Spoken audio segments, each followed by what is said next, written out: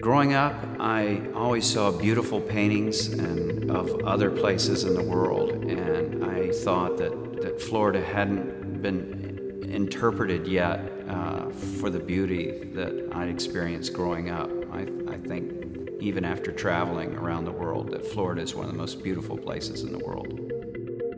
When I first started painting, when I returned from Europe and came back to Florida, everyone wanted my paintings of Europe. And as I painted palmettos and scrub, and it was something that people didn't really attach value to when they looked at paintings of Florida.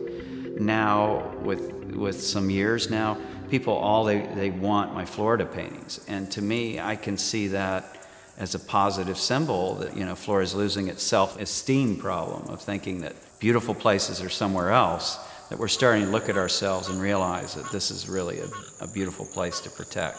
And if art can be a part of that, that would be wonderful.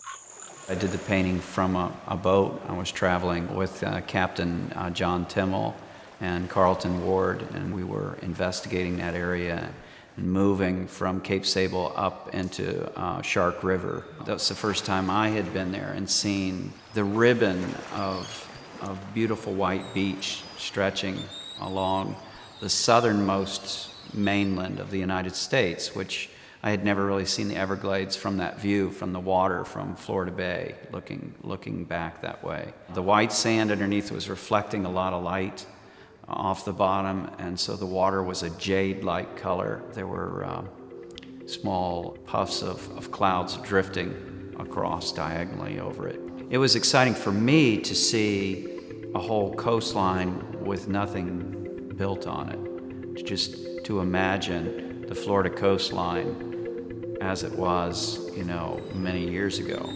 It was very special. It was jewel-like. I'm only beginning to know the beauty of Florida. Every time I go out, I'm more and more amazed by the beauty of Florida.